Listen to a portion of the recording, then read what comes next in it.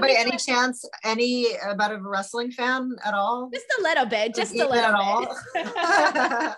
What is up, everybody? Welcome back to the channel. It is Denise Salcedo, and I am very excited because my guest for today, she is an icon in the world of wrestling. She is a four-time WWE champion, women's champion, and WWE Hall of Famer, LITA. What's up, LITA? Hi, how are you today?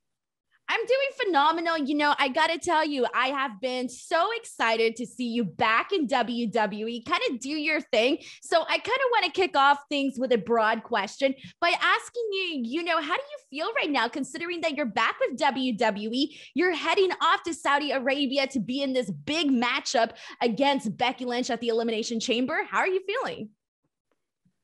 I feel awesome. Like, I feel so good. And, I never thought this would be my life at this point right now.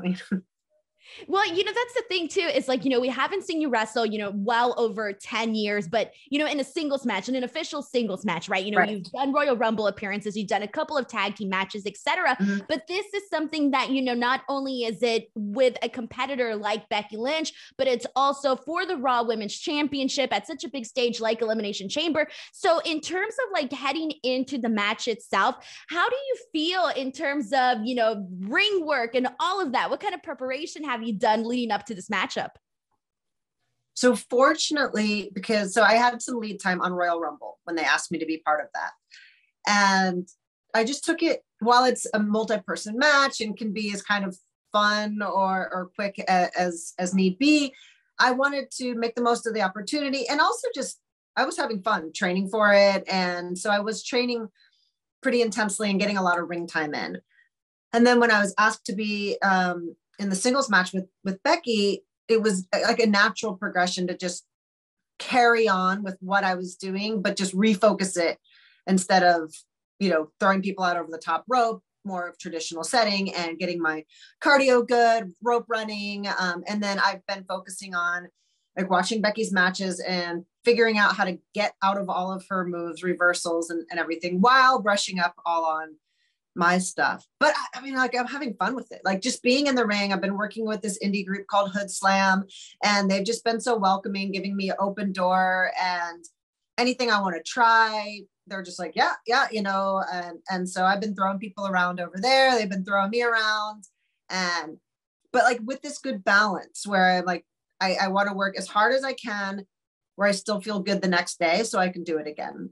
And so that's been like the key. I feel like training is all the way up until that point where I'm going to be too sore to do it again the next day, because I want as many many training sessions as I can get until Saudi.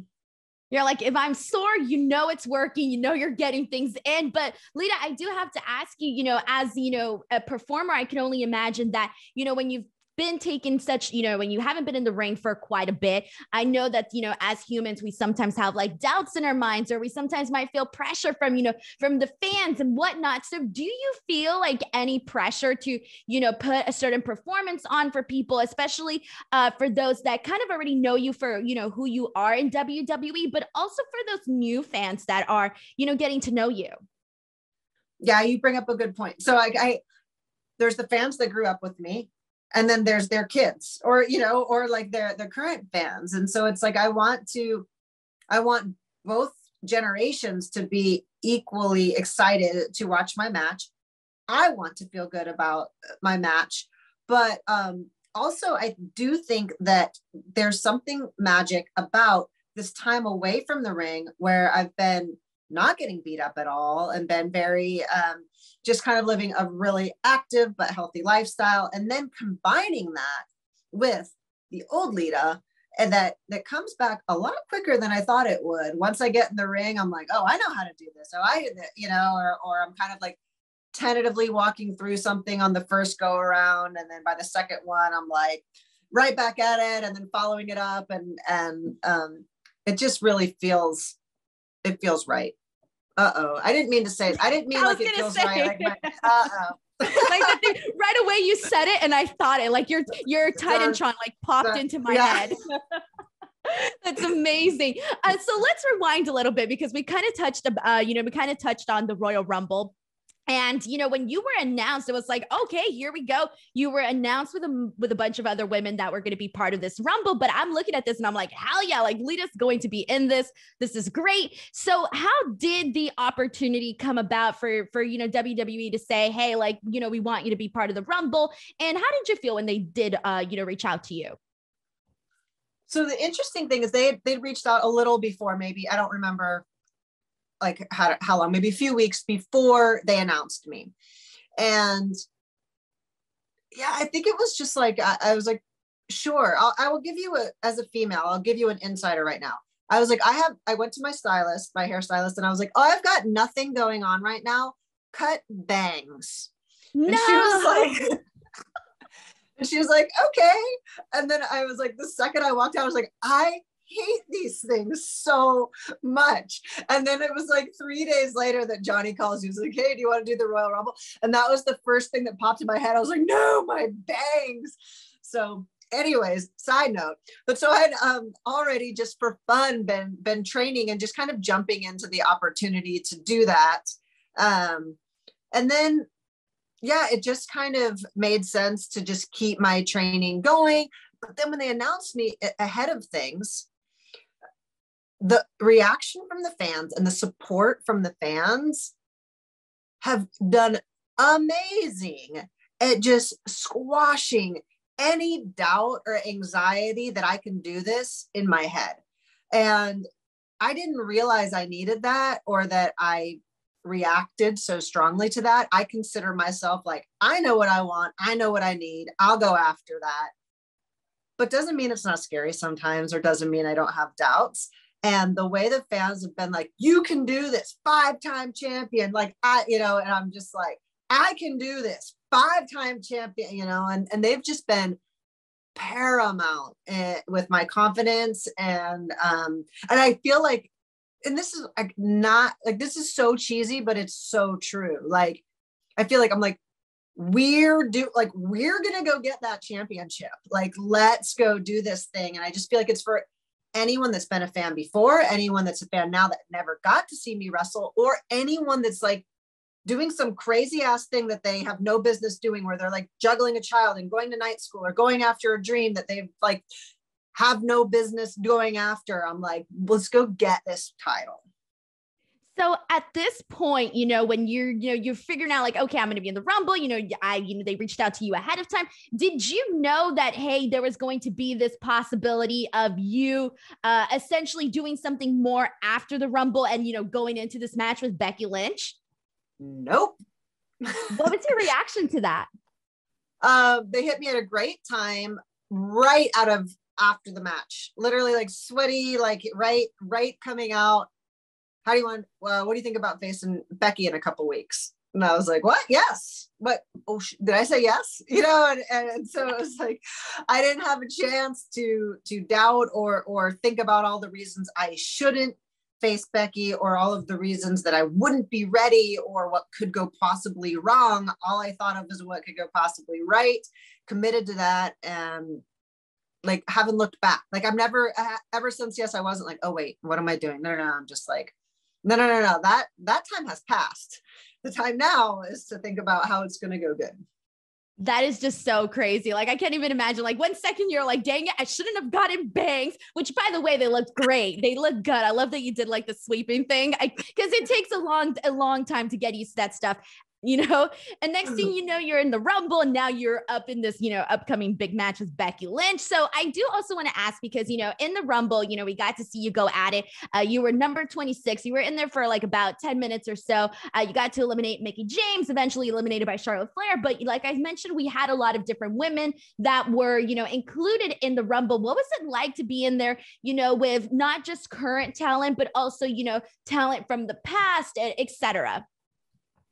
Yeah, so I kind of started the Rumble with, so I love the Bellas were the first two that I touched, and I have long history and like friendship with them, straight over to Mickie. And my last match was with Mickie James, and she beat me. So to throw her out, and she takes a hell of a DDT, and so that was really fun. And then from there, it was like transitioning. So it was like going from the past with like, say, the Bellas and Mickey, to the present with Charlotte, and mixing it up with her a little bit, and then to the future. I was like, with Shotzi was in there, and Rhea was there, and so it just really felt so cool, of this like mixing of generations.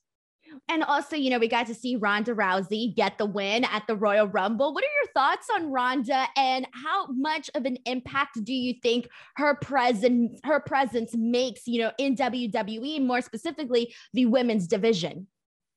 Yeah, I mean, big. You could just, she like feels big, right?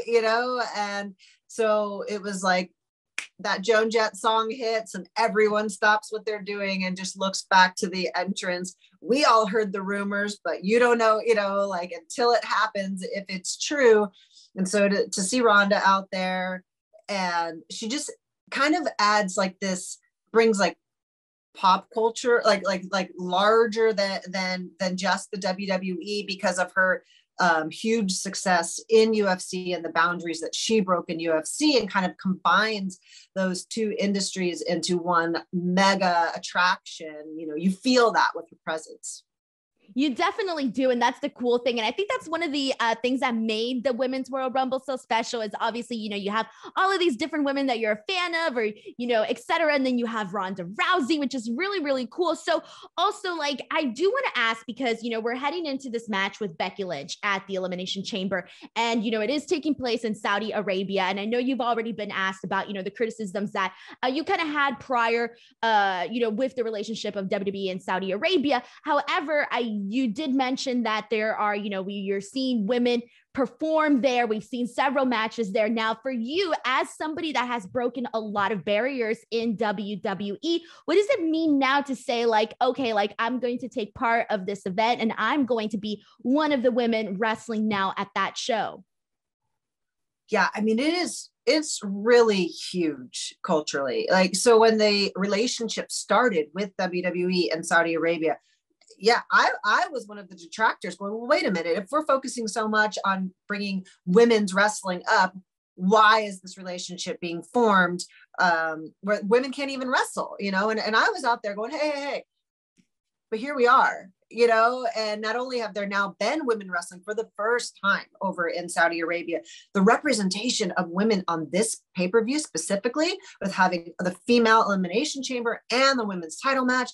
And by the way, Becky and I are on a billboard in Saudi Arabia for the first time, two women, or one woman. That's incredible.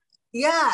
And I've spoken to the women that wrestled over there, and they said, it's incredible. There's like tears in the eyes of these Saudi women that never thought they'd be able to see people be like, two women be so powerful and be at an event live. So to be part, like, there's just so, like, since Royal Rumble, just so many full circle moments for me personally. And then so to be like a trailblazer on that front end of my career, and then to have just a tiny be able, like, part of this progression as well in Saudi Arabia, feels really, really, I'm honored. It feels really special to be able to have been asked to be a part of it. It's going to be, I'm assuming, also an interesting experience for you to, like, get to experience the actual culture and the interaction with the people as well. So I can only imagine that's something that you're looking forward to as well. Yeah, you know me, like, I want any new experience I can get. It said, put me on everything. I just want to see and talk to as many people as I possibly can, and soak in as much of somebody else's culture as possible while I'm there. Awesome. So my final question to you, Lita, obviously I have to ask you, if you were to defeat Becky Lynch, if you were to become Raw Women's Champion, what would that mean to you, not just as champion, but also, already with everything that you have accomplished in WWE? What would it mean to the legacy of Lita? Wow. I mean, it's weird because I try not to get ahead of myself, and I'm like, don't even think, just you go in and give it 100%, and that's what you need to focus on. But I don't know, like, it feels like this is what's supposed to happen, and it feels like it would be a pretty nice cherry on top of my career. And maybe not even a cherry, maybe it's like, maybe I order another Sunday, I don't know. Oh, that is amazing. Like you said, it just feels right. it's awful, but that's what goes there. That's what goes there. It just feels right. Awesome. Well, Lita, I want to thank you so much for taking the time to chat with me today. I'm very much looking forward to your match at Elimination Chamber. For everybody watching, this is Denise Salcedo. This is Lita. We'll see you guys next time. Bye, everyone.